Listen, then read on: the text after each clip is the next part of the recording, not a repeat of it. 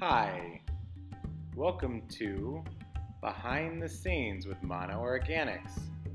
Today I want to show you how we make black tea at Chota Tingrai Tea Estate Factory. First, freshly plucked leaf is withered in these troughs for 8 to 12 hours.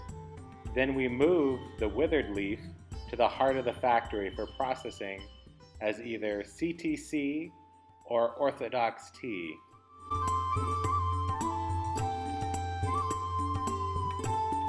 These machines are for making CTC tea. First, the tea is cut through the rotavane, a roller with sharp teeth on it. Then the tea passes through 3 sets of tearing machines, after which it is curled into small globes.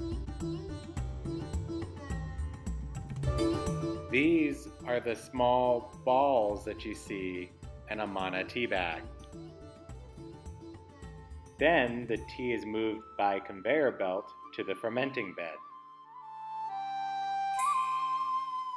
The fermenting bed is essentially a slow moving conveyor belt with these forks that allow the tea to aerate.